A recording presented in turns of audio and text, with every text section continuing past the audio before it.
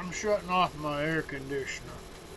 I just figured I'd tell you, since 2016, I've recovered from about 2018. I was put on a new type of blood thinner that was made from tests from my blood, my uncle's blood that was froze, and they found out that I had a skin poison in my blood too, so that's why they couldn't figure out what I had, which was blood cancer.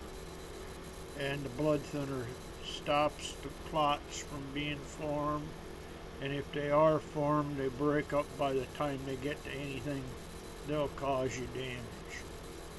But I'm on like 20 pills and vitamins and stuff, all to recover what was damaged inside me.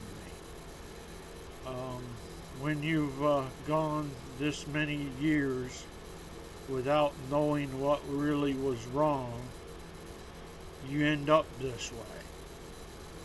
But the United States government had to admit, because of who my father and mother was, and all my records were sealed, they caused me to be this sick.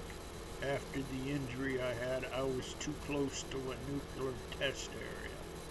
I even went on and off the area. And they said that's why I got sick this way.